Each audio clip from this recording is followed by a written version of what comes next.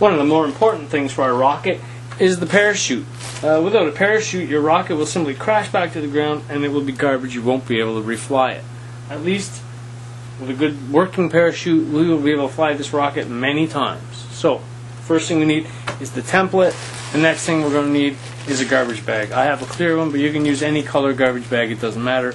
You can even use a shopping bag if you find the right size. One moment, we'll get back to this. The easiest and best working parachute I've discovered for our size rocket tube and our size rocket is this 6-sided, 14-inch across template for the rocket. We're going to punch a hole in each corner and we'll attach that to the rocket. Easiest way to make this, again, if you're using clear plastic or white plastic, very easy. If it's a black or green plastic garbage bag, it might be a little bit more difficult. Lay it right over top. I'm simply going to trace with my marker. We're not looking for exact precision here either, so if you make a little squiggly line, it's not a big deal.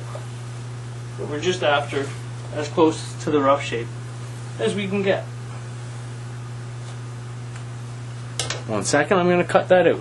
There we go. I've cut out my rocket parachute. There it is there. It's not the easiest thing to see because I've made it out of clear plastic. There we go. Next thing we're going to do is we're going to take a small bit of masking tape. Okay, just ordinary old masking tape.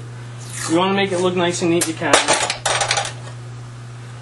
Cut the ends out square after you've ripped it off of your roll. Like that. Okay? We're going to take it and we're going to put it as neatly as possible on each corner of the plastic sheet. There's a reason for this.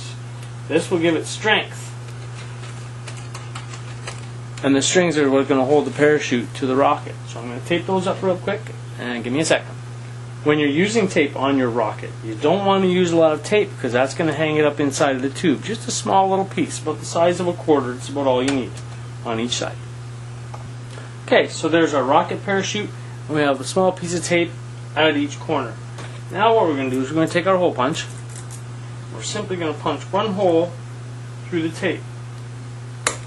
That will make it a lot easier to attach our parachute. Make sure you take the little snag of the little chad away from there.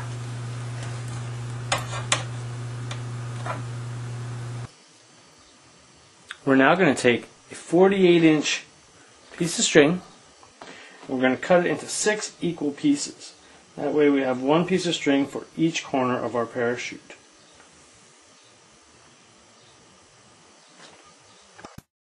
Okay, we have our 6 pieces of string. We're just going to simply take one end of that string, pass it through the hole, and here's where your knot tying practice comes in. We're going to tie a couple tiny little knots up here, trying to get too much string left over. Pull it tight, really, really tight. Okay, there we go. I've got one tied on. We're going to tie the other 5 on, sorry, and we'll get right back. Okay, we have our 6 strings attached to our rocket parachute.